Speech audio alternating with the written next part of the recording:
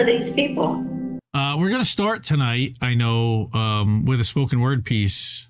And we had to decide last week whether or not we were going to do this one or Shepherd of Hopes. And I believe we chose Shepherd of Hopes last time. So we did. So we're kicking off with this one. In fact, we're doing a little Nina Turner 1-2 punch tonight coming out the gate. Ooh. So, yeah. Hello, Somebody rolling right into a painted pool. So Nina Turner, if you're listening, which I know you're not, but maybe that's for the best.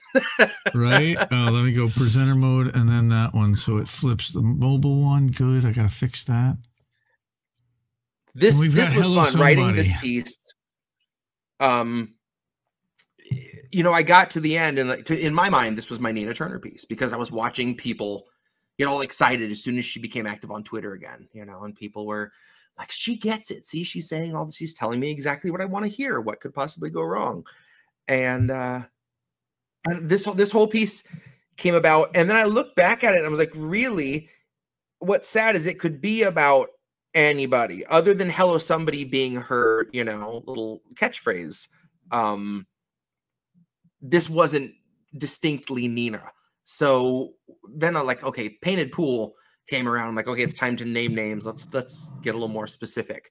But this still, when you know who I'm talking about, I feel like it's a little bit more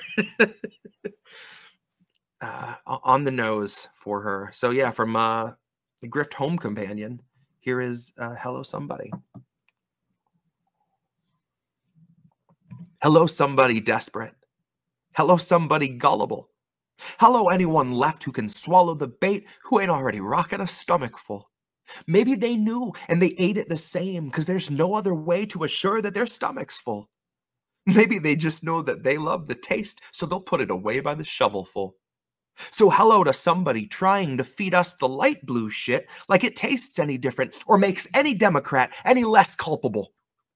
Hello to someone who couldn't be troubled to mention a march for the healthcare struggle and spent the day cozy with donors who matter, who keep our progressives all wealthy and comfortable. Well, I recommend your protests be anything but peaceable and all your disobedience be decidedly uncivil. You don't need a permit to declare that you have principles, and love, it's only natural that seeing all these fascist assholes stacking up the Capitol would manifest in something loud and passionate and visceral. Keep it in your heart, because it's the only way we'll ever start to flesh out something livable. Maybe that was literal. Maybe our utopia is built from all the sinews of the moderates and liberals, salvaged when they broke their backs with NPR gymnastics, simultaneously hiding from the truth while sticking out their necks for pedophiles, Nazis, and the upper fucking echelon of World War criminals. But baby doll, it's not your fault. It's really all subliminal.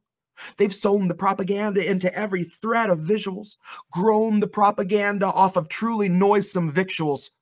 Rows of propaganda propagated out of ritual, straight into your ocular and straight out your occipital, straight up to the point you flip on everything that's pivotal.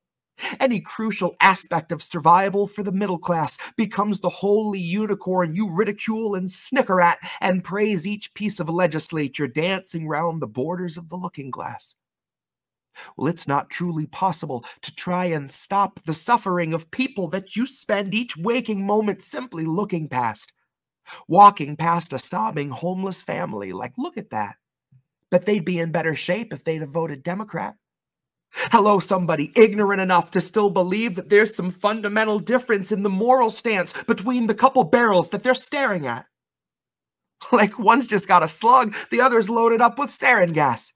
Both of them are pointed at your temple, and they're both equipped to make this breath your final gasp. Hello, somebody dense enough to split the hairs of which one is the kinder executioner with what will be their final task. Duopoly 2024, folks. I was about to say, who do I say? Do I say Marianne 24? Do I say Cornell West 24? Do I say RFK 24? We're fucked. Hit me with the sound clip. We're fucked. There it is. American tradition.